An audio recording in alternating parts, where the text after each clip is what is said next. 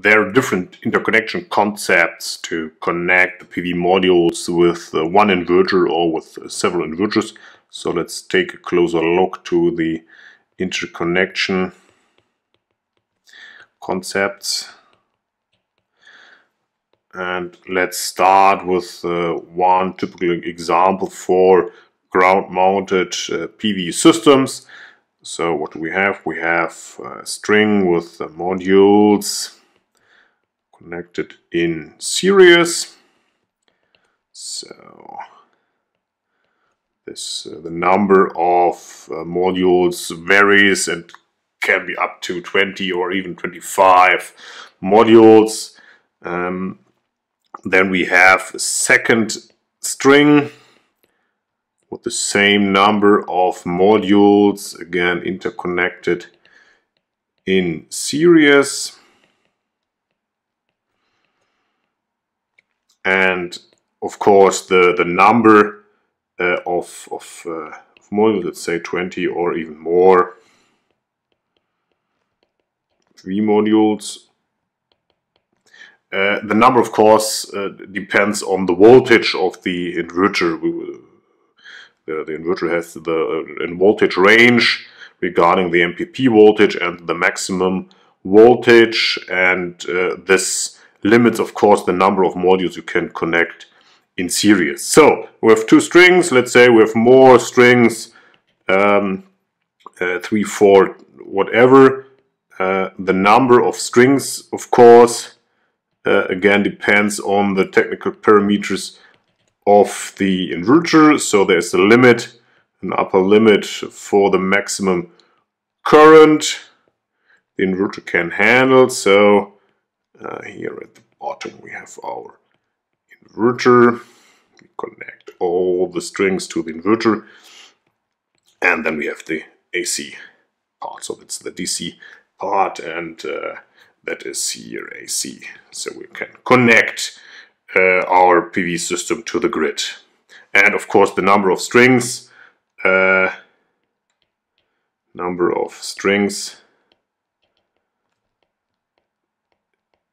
depends on the maximum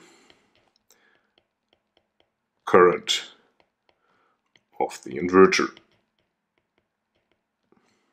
So that's this concept is called a central inverter concept, because we have one big inverter with a large nominal power, and this inverter must be able to handle all these modules, the high voltage, and of course the large current, and this inverter then can feed in the electricity directly to the grid.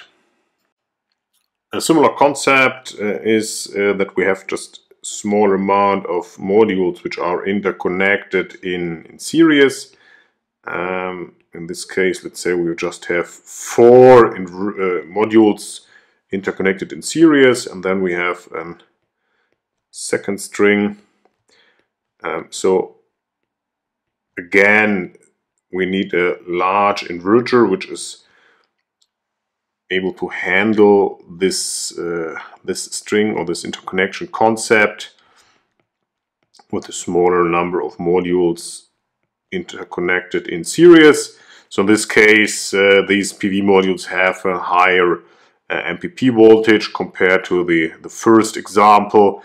So higher voltages is typical for thin film modules, for example, or in this case it might make sense to reduce the total voltage per string to improve the efficiency of the inverter. Of course, it depends on the inverter. What are the technical parameters regarding the efficiency? As we've seen in a previous video, that the efficiency of the inverter depends on the voltage. So in this case, this is a low voltage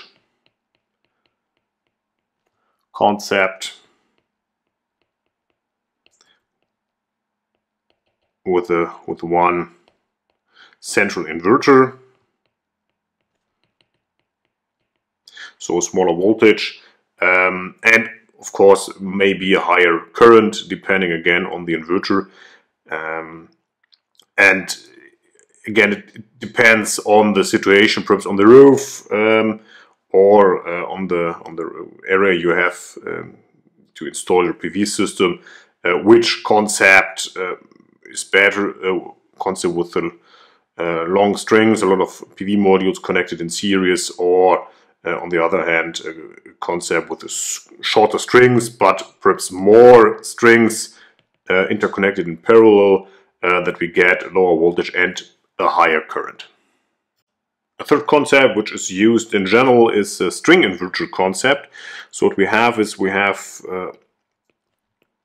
one string with, again, several modules in a row.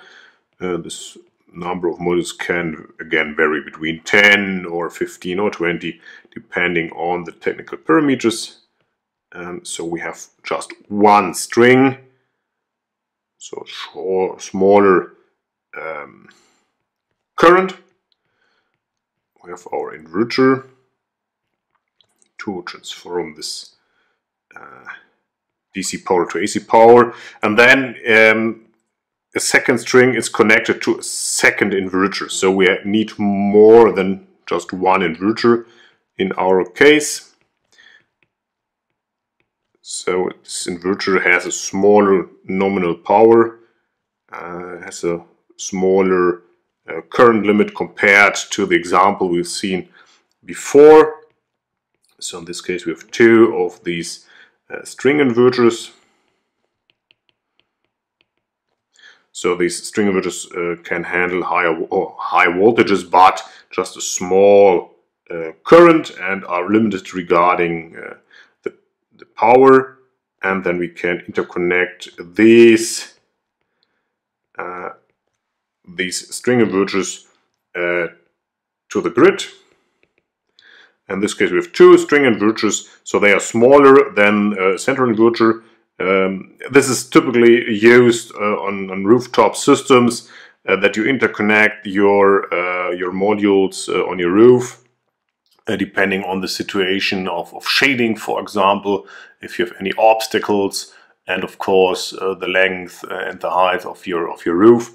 And then you use typically smaller string inverters to interconnect your modules in a row. Of course, in this case we just have one string.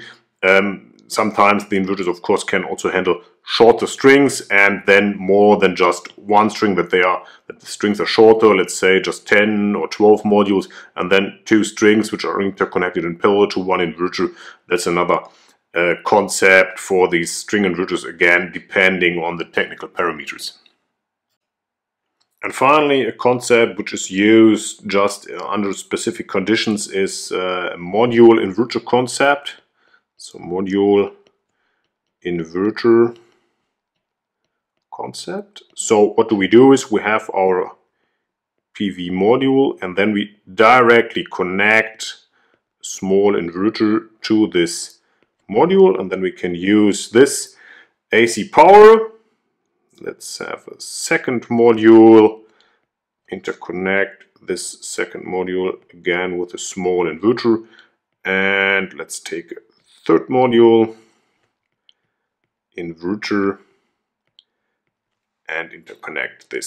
So what we get is we get AC power from these small module inverters, and we can use this AC power to feed this electricity to the grid, or use it in a household, wherever. So what is the advantage or the idea of this module inverter concept? The idea is that we get directly AC power from our small module inverter system. So we have just one module, one inverter. Of course, the power of this inverter is just about several hundred watts, not in the kilowatt range. And what we have is, this is a PV system. And this is also a PV system, and that as well. Of course, a small one with several hundred watt peak capacity. But what we get is from this small PV system, so more or less directly from the PV module, we get AC power, which might be interesting under specific conditions, like you have a lot of obstacles on your roof or a lot of trees close to your roof. that you have a problem regarding shadows. And this might be then interesting that you directly get AC power, that this inverter converts the DC power of one module to AC power, which can be then used in the household or on a caravan, for example, if you do camping. Typically, of course, this doesn't make sense from the economic point of view, because you need the module, you need in module inverter per module.